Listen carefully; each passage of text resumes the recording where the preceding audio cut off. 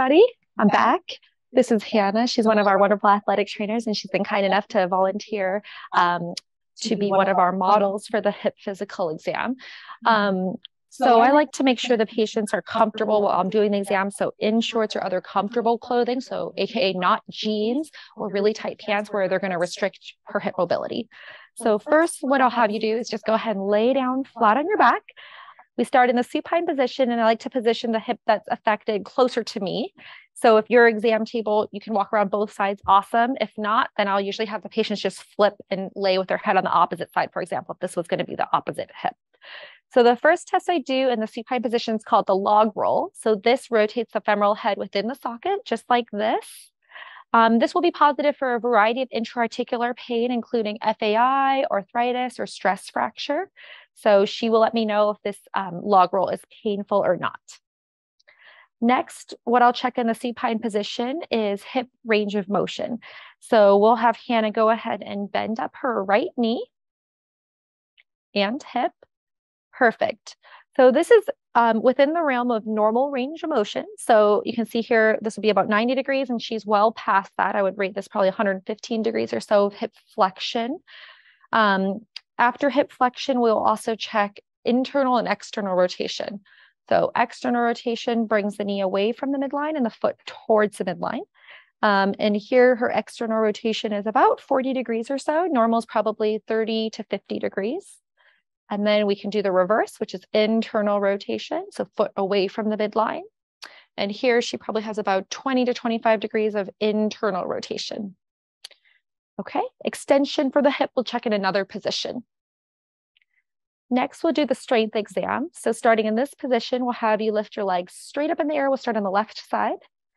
Perfect. So she's activating all of her hip flexors here to lift her leg up. I'm going to give you a little resistance. So go ahead and hold your leg up nice and strong. Good. So she has 5 out of 5 strength on that side. So good, resistance to my downward force. I'll have you repeat that on the right. So go ahead and hold it up nice and strong. Perfect. So that's resisted hip flexion or hip flexion strength. Next, we'll test hip abduction and adduction. So Hannah, go ahead and bend up your knees, plant your feet on the table. Good. I'll have you push your knees out against me here at the midline.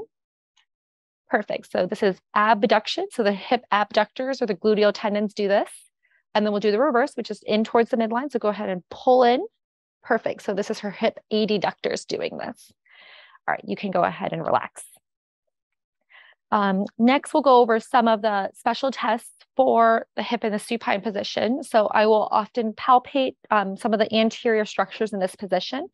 So at the top here, you can feel the anterior superior iliac spine, as well as the top of the iliac crest coming this way. You can also palpate the front of the thigh, which is the region of the hip flexor muscles. I'll show you some of the special tests now in this position. So the test we talked about for femoral acetabular impingement called fader. Again, that's flexion, adduction, and internal rotation. So go ahead and bend your knee up like this, Hannah. Good. So flexion, we're going to adduct the thigh in and then internally rotate the hip. So if the patient describes a similar groin pain to what they normally have pain in this region, that would be positive fader.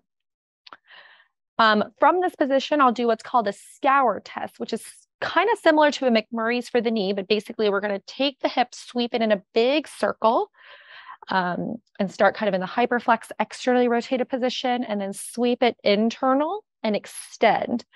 And so just like McMurray's, this is trying to catch a labral tear in the hip. And if she says that I have pain when you do this and it hurts in here, that's consistent with, again, often FAI pathology. Okay. Now we'll have you put your knee here on the table and then go ahead and let this knee fall out to the side. So this is called the Faber flexion, abduction, and external rotation tests. So this loads a posterior aspect of the pelvis and will be positive for SI joint pain on the contralateral or opposite side. So if she describes pain kind of over the back of the pelvis on the left, that would be a positive Faber test. All right, we'll have you go ahead and stretch out the legs straight. Okay, good.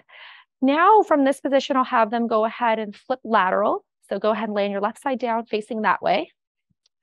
And from this position, this is a great place to go ahead and palpate the lumbar spine if you need to. You can also palpate the SI joint here off of the midline for both sides. And then the main structures I examine on in this position is the greater trochanter. So you can kind of just feel right on the bony surface here. And then you can palpate coming down the side of the thigh for the IT band. Now from this position, what I'll ask Hannah to do is lift her legs straight up in the air to the side. Perfect. This is activating her hip abductors, so the gluteus medius and minimus. Now hold it up nice and strong.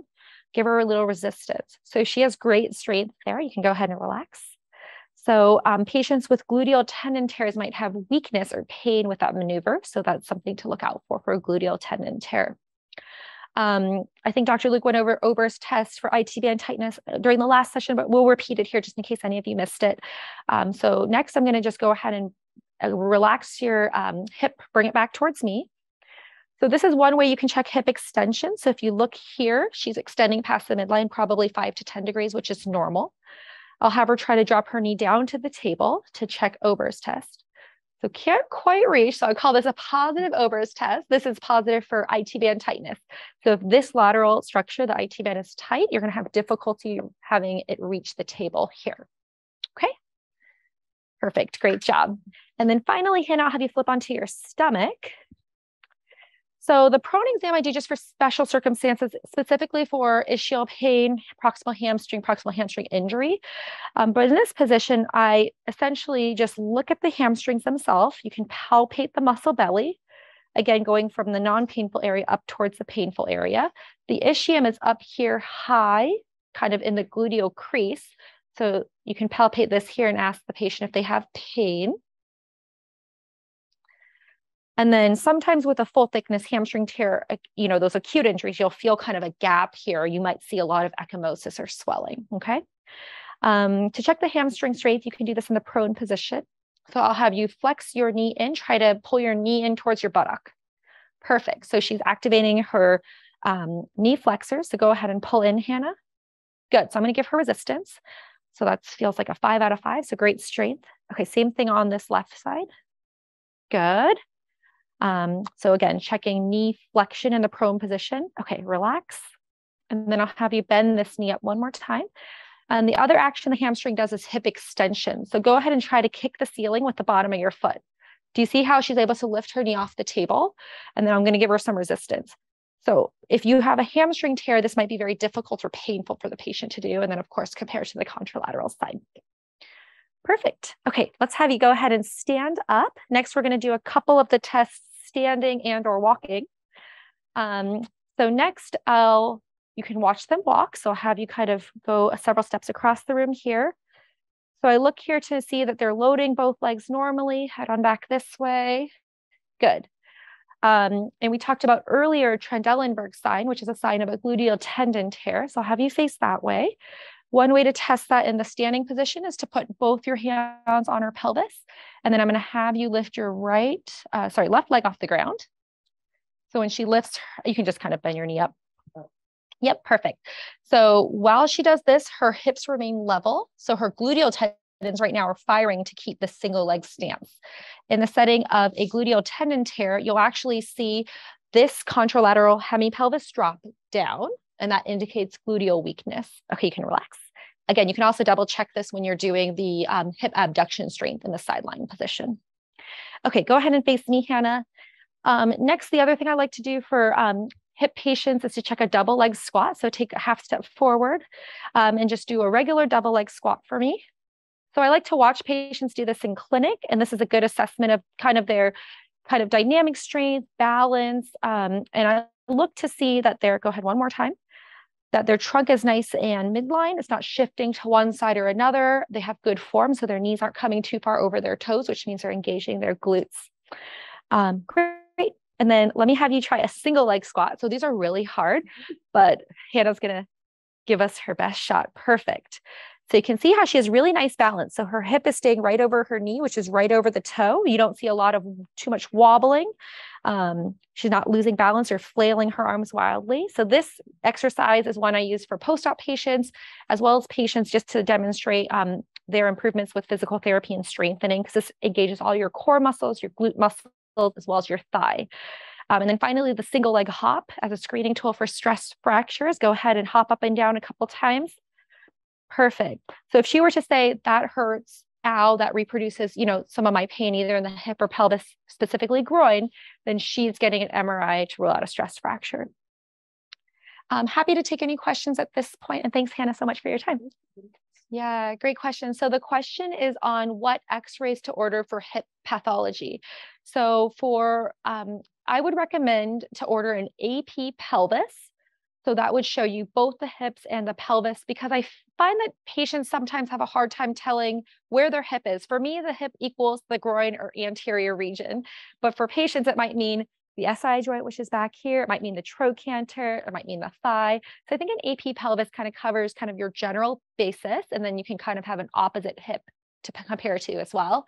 And then I usually get some sort of lateral. So people will get either a frog lateral, which is taken like this, a Dunn lateral, which is flexed up like this. I don't think you need to worry too much about which lateral, but I'll just get a second view of that joint. So AP pelvis plus a lateral of the hip.